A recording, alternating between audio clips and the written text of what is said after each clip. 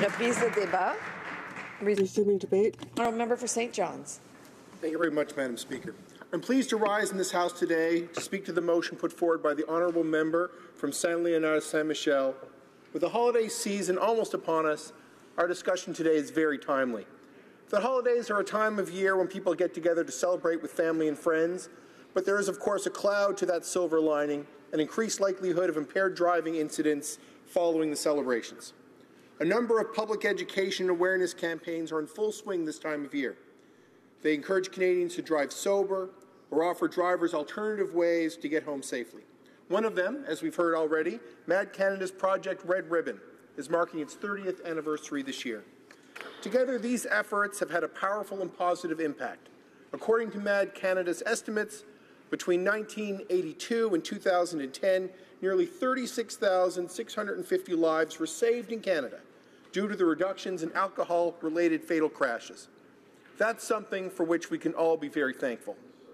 But despite the progress we've made as a society, impaired driving remains a very serious problem in our country. People who are in no shape to drive continue to get behind the wheel. Some choose to drive after getting high or having too much to drink. But as this motion suggests, impaired driving is not limited to drugs or alcohol.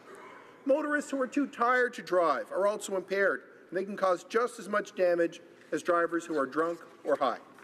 The same can be said for distracted drivers, including those who text behind the wheel. Impaired drivers of all kinds not only put their own lives at risk, they endanger the lives of their passengers and everyone else around them. In fact, impaired driving remains the leading criminal cause of death in Canada. Antisocial criminal decisions leaving thousands of Canadians dead or seriously injured each year. And what makes this carnage on our roads all the more senseless, Madam Speaker, is how easily these deaths could have been prevented. The risks are well known. The risks have been known for decades. The risks are common sense. Today, you'd be hard-pressed to find someone who would deny the dangers of drunk driving. Sadly, it is a somewhat different story when it comes to drugs. Drug-impaired driving is actually on the rise, Madam Speaker. Almost 3,100 incidents of drug-impaired driving were reported by police last year, 343 more than the previous year. Overall, the rate of drug-impaired driving increased by 11%. According to the Canadian Centre of Substance Use and Addiction, 40% of drivers who die in vehicle crashes test positive for drugs. By comparison, 33.3% test positive for alcohol. Figures like these show how crucial it is to get the message out about the risks and consequences of impaired driving, including driving under the influence of cannabis.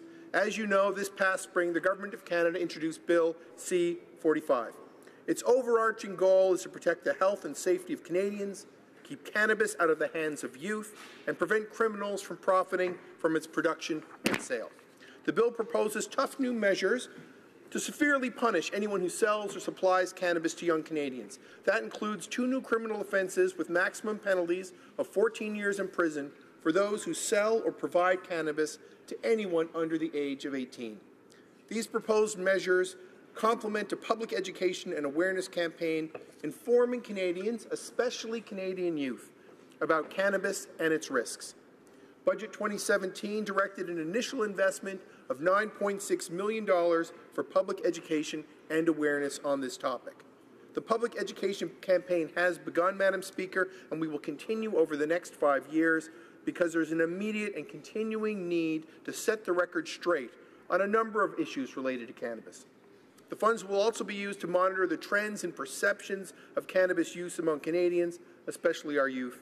Too many people are under the delusion that cannabis does no harm, which is completely false. Cannabis presents definite health risks. Another myth centers on a person's ability to drive after consuming cannabis. We know that young people who test positive for drugs, alcohol, or both continue to be the largest group of drivers killed in motor vehicle crashes. But when it comes to cannabis, research shows that many Canadians, including youth, don't take the risk seriously. According to an ECO study conducted for Health Canada last year, 27% of Canadians have driven a vehicle while under the influence of cannabis. More than 1/3 of Canadians also reported that they had been a passenger in a vehicle driven by someone under the influence of cannabis. That number jumps to 42% among young adults and 70% among recent cannabis users. The results of a national study conducted by the Partnership for a Drug-Free Canada help explain these findings. It found that almost 1/3 of teens don't consider driving under the influence of cannabis to be as bad as alcohol.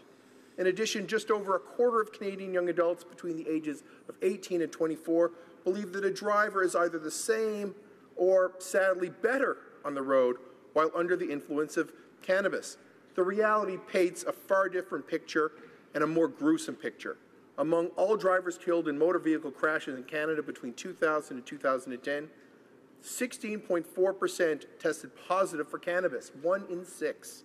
Madam Speaker, it is clear that a large percentage of Canadians downplay or even flat-out disbelieve the fact that cannabis impairs your ability to drive safely, and that is one reason why Bill C-46 is such an important piece of legislation as a complement to Bill C-45. Bill C-46 would strengthen Canada's laws to enforce a strict approach for those who drive under the influence of alcohol or drugs, including cannabis. Among other provisions, it would create new criminal offences for drug-impaired driving and authorize new tools to allow police to detect drivers who have drugs in their system. In September, the government announced up to $274.5 million in funding to support the provisions of that bill. Up to $161 million of that fund is earmarked for building law enforcement capacity across the country. It will help law enforcement and border officials detect and deter drug-impaired driving and enforce the cannabis legislation and its regulations. That includes training additional frontline officers in how to recognize the signs and symptoms of drug-impaired driving and providing with access to drug screening devices. It also includes funding to raise public awareness about the dangers of drug-impaired driving. As announced last month, the Government of Canada is joining forces with Young Drivers of Canada to spread that very important message.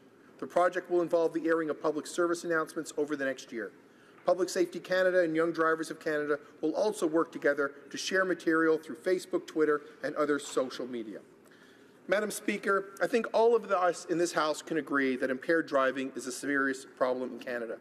Awareness weeks like the one proposed by my colleague are another tool that we can use to foster good habits, recognize the dangers of impairment, recognize impairment itself, because there seems to be some misconception on that, have safer roads, and save lives. I will be supporting this motion, and I encourage my colleagues in the House to do the same.